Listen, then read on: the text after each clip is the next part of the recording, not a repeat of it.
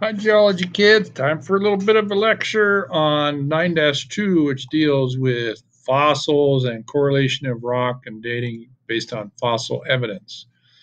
So, this is kind of a biggie in this class because we like to get out and head to the hills and out south of town and look for fossils. And most of you guys have picked up fossils before.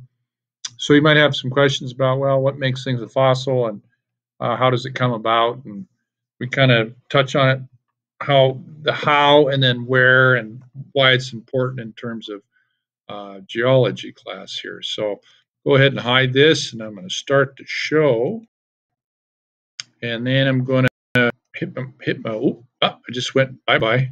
There it is. So I don't want to change the focus. Now I'm going to back up again. Don't you love Microsoft just throwing crap in there all the time like that? But so let's get the markup going here. Pointer options pen. Well, what is a fossil? A fossil is essentially some sort of uh, piece of record in the rock that shows that there was life living at some point when that rock layer was deposited. And it doesn't always have to be an animal, it doesn't have to be a dinosaur, it can be a plant, it can be tracks of an animal, it can be any kind of trace of like a worm trail. All those things are considered fossils. It's just evidence of prehistoric life. Now, if you're going to get into studying fossils, you become what's called a paleontologist. And paleontology, just like any branch of science, has multiple facets to it. You can study dinosaur paleontology, you can study invertebrate paleontology, you can study um, essentially paleobiology, which is a form of paleontology. It looks like plants, and it can get really nitpicky into all different levels there. But the whole point of this is we're trying to figure out past environmental conditions that made those things live in the environments that they lived in, and how does that compare to today? Because if you remember, the past is the key to the present, and vice versa. And we can see things on Earth that are kind of like maybe what happened many years ago. Plus, fossils help us date rocks over distance. So if we're getting the same kind of fossil here as I'm getting over in China or I'm getting down in Argentina, now we're saying, well, that means that these layers of rock are all about the same age. Because if we look around the world right now, well, what kind of things are living? Well, obviously humans, different types of mammals, things like that. And eventually, if we have deposition of us and different things, they'll become fossilized in the future. They'll say, well, all these things were living at that time and they were buried at that time. So we talk about types of fossils, what makes a fossil? Well, if we're looking at like dinosaur bones or pieces of wood or like what we call petrified wood or fossilized wood, what they have to do is they have to go through a process of what we call permineralization. Because most things, living things, are made of the chinops. So they're made of carbon, they're made of nitrogen, they're made of oxygen and phosphorus and hydrogen. And like you guys have a bunch of calcium in your bones and things like that. So those elements, looks like CG, but that's a CA. Those elements are what make you. And obviously, if you look at a bone that's like from an animal that's died out on the prairie, it's full of all kinds of holes and stuff, and it's made mostly of calcium. And if that bone gets buried, that calcium actually gets, and the holes in the bone actually get replaced, not with calcium, they get replaced with silica, and they get replaced with oxygen most of the time. Reason being is in the Earth's crust, oxygen's number one, and oxygen likes to combine with silica, which is the number two element in the crust. So typically, permineralization means you're changing some of these elements, and these guys are taking the place and cementing them all together. Now, that's if we're talking like bones and things like that. If it's a mold or a cast, can they be silicified? Yes, because underground water tends to pick up silica because silica is so common in the soil. And that can also create a cast, which a cast is basically, oops, I'll go back to here. A cast is a silicified like trace of an animal or a part of a hard piece of an animal. So, types of fossils, we can have something called carbonization, which in a carbonization type situation, you're going to have an organism that gets buried and it gets compressed into, usually a lot of times carbonization occurs in like a silty or a sandstone layer, and then it leaves behind this kind of a darkish like imprint that is essentially carbon, like almost like coal, that gets left behind, and we call that a carbonization impression. Sometimes that carbonization gets replaced by iron, and you'll see like an iron oxide type thing. So if you go out in the Badlands, you break open a rock, you'll see leaves that are they look like they're rusty. Well, in that case, you've got a rusty leaf that's was probably a carbon film or a carbon impression and that carbon got replaced with iron oxide. Some of you guys have probably heard of amber, what amber is about. If you've ever seen, of course, all the Jurassic Park movies, the big thing in Jurassic Park is oops, that should be a P, not an R, but in Jurassic Park, they had a big chunk of amber. And if you remember inside the amber, you had this mosquito living in there. And then the mosquito, they were able to take and dig it out of the amber and extract prehistoric blood out of it, and supposedly had dinosaur DNA. And then they were able to replicate dinosaurs based on finding fossilized mosquitoes in amber. Well, I got news for you. That is not probably ever going to work, because if you did that, you'd probably get mostly mosquito DNA, not dinosaur DNA, out of that mosquito. But that is kind of the premise of Jurassic Park. Now, if you've ever been around pine type trees, if you lived in places where you have all kinds of like spruce trees, pines, different coniferous trees, they always have that really sticky resin on it, which is basically pine tar or whatever. Well, it can solidify and fossilize, and yeah, insects can get stuck in it. You can get stuck in it. You're probably not going to fossilize, but you can get stuck in it. So that's what we call amber fossilization. A trace fossil comes in lots of different types. You can have tracks that were left by animals. You can have burrows that were left. A type of burrow that you find around here is something that we call a scolithos. It starts with S, K, and O. A scolithos is when you have a worm that burrows through a layer and it leaves a hole behind. It gets fossilized. Coprolite, everybody loves this one because a coprolite is essentially a big old piece of poop. And yes, we have found coprolites in class here, and I'll show you some, which is fossilized like dinosaur poop. A gastrolith is something that dinosaurs would use to grind up their food, kind of like what birds have in their craw and their crop that helps grind up the food they eat. Dinosaurs had gastroliths too, or stones, literally stones in their stomachs that got rolled around and smooth. And you can find those. That's a trace fossil. Here's examples. You got petrified wood here, which is silicified wood. It was mostly wood is mostly made of carbon and nitrogen and oxygen and hydrogen. Well, some of that got replaced with silica, made it hard. Here we call it fossilized or petrified wood here. You find it all over. We'll find it out in the Badlands here too. Here's an example of a trilobite mold and a cast. This is the cast, or the mold, I should say, or I should say the cast. And then the mold is the impression that gets left behind. Here'd be a carbonized fossilized bead. Notice it's kind of blacky, coaly looking. That can sometimes turn more of a reddish iron oxide-y.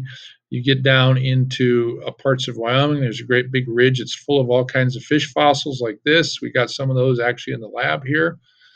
Here's a piece of amber that's got a spider that's inside of it that's fossilized. And of course, who doesn't like fossilized poop?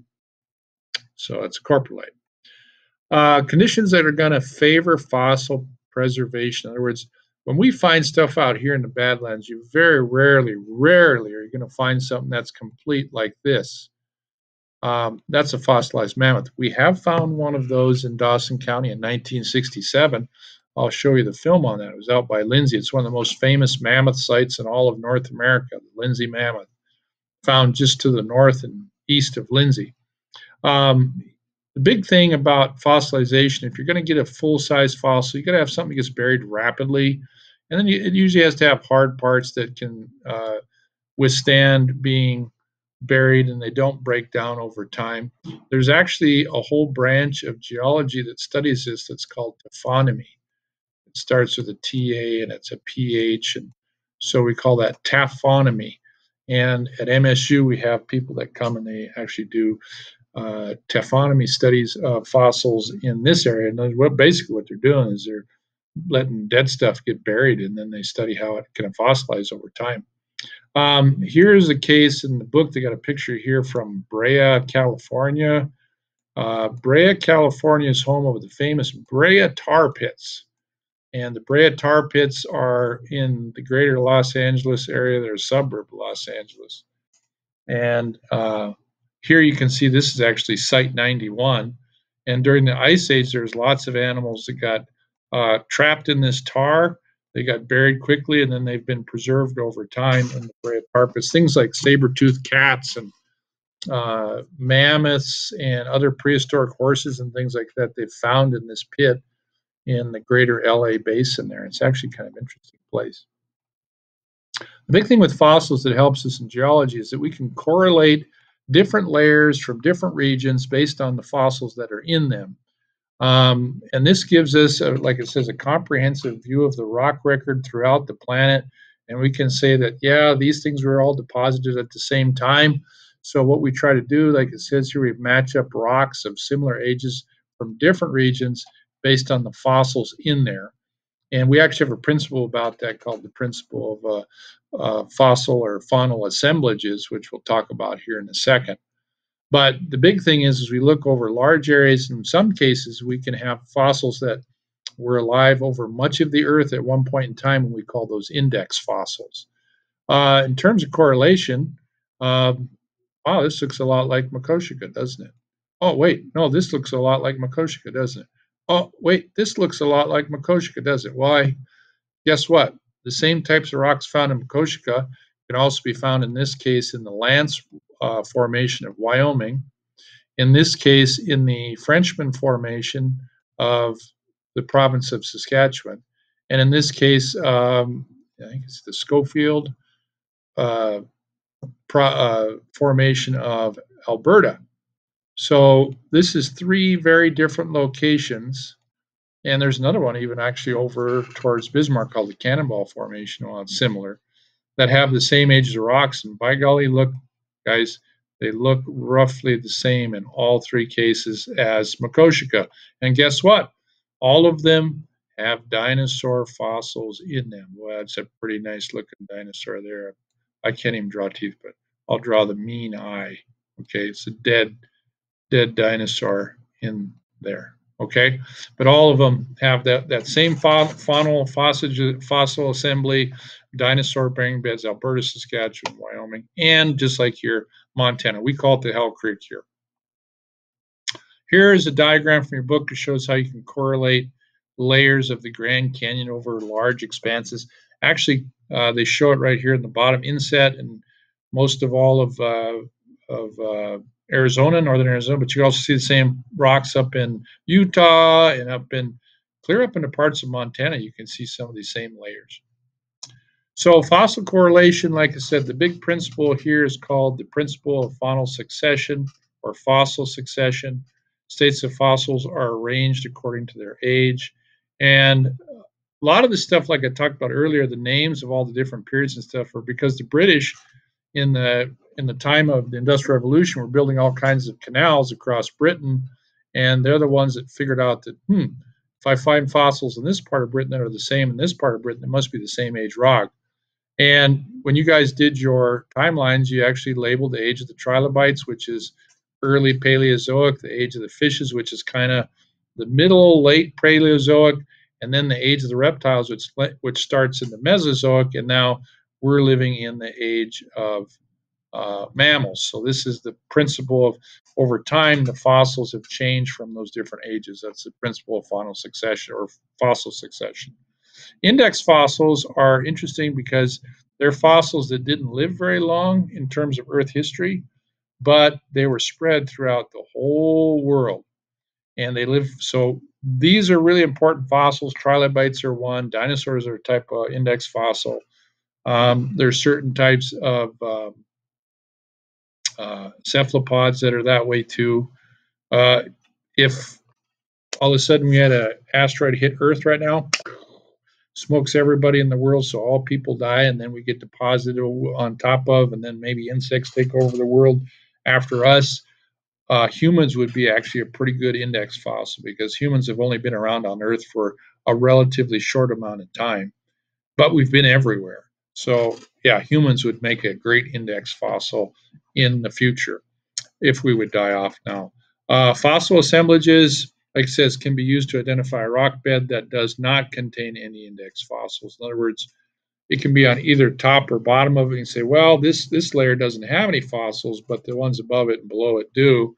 And that's what we see when we look ahead coming into this. Some people actually, here's some index fossils here that are basically really microscopic in size. They don't always have to be like big dinosaurs and things like that. They can be like certain types of pollens and diatoms that are little tiny creatures that live in the ocean.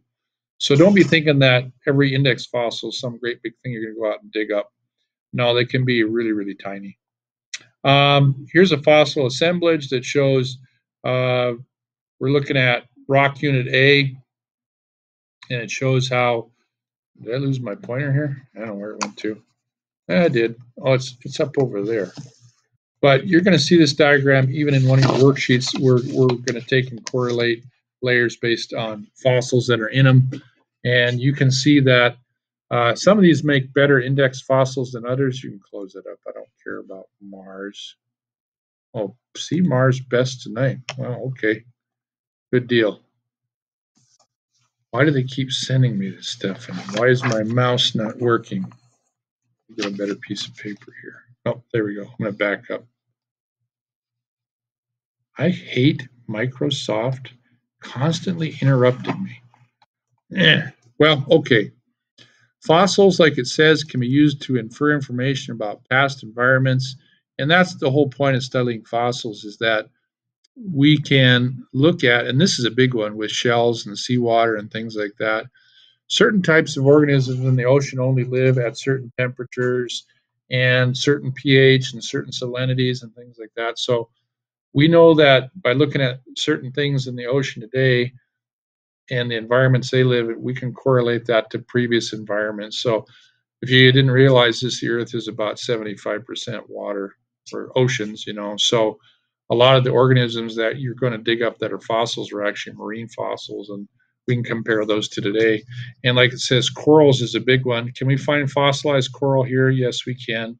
And corals are very indicative of certain water temperatures. So fossils are kind of interesting things, and that's why we'll do more stuff out in the field with fossils moving ahead. And we'll talk about them in a little bit more detail as we actually study them. You'll have to learn some of the ones that are common here. You'll have to draw them in your notebook, and then we'll go out and make you have to find them. And hopefully the weather stays nice enough so we can do that for a long period of time. So, okay, I'm going to sign out for now, and this is the end of 9.2 lecture. And there'll be some questions down in the description that are based on the lecture. Make sure to answer those and get them in by the due date of when they should be turned in. So signing off for now. I'm going to close, and we're going to kill this. And there's the weather. Red flag warning. Ruh-roh, kids.